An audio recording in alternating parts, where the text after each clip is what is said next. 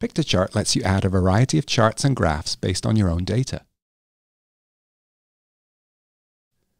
To add a chart or graph, click on the Tools icon in the toolbar on the left-hand side of the screen. Select Charts.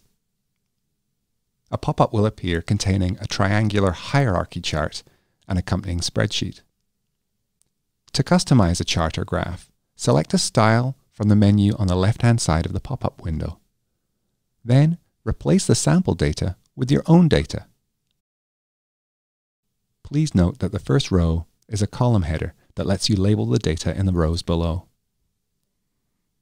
When you've entered your data, you can change the color of the chart contents by clicking on the Settings icon.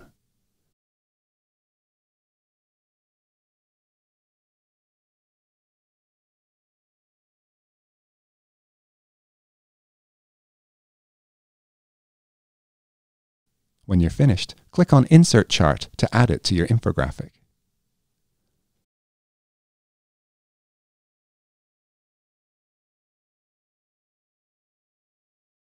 Another kind of graph that Piktochart offers is the icon matrix.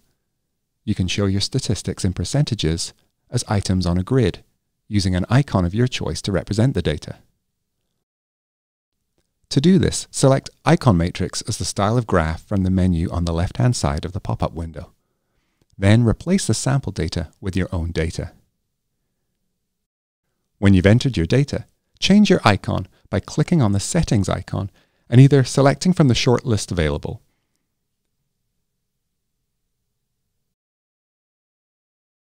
by choosing from the built-in icon library,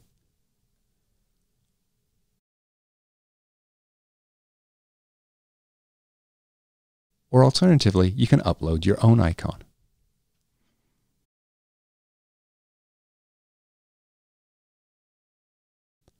Once your graph is ready, you can place it in your infographic by clicking on Insert Chart.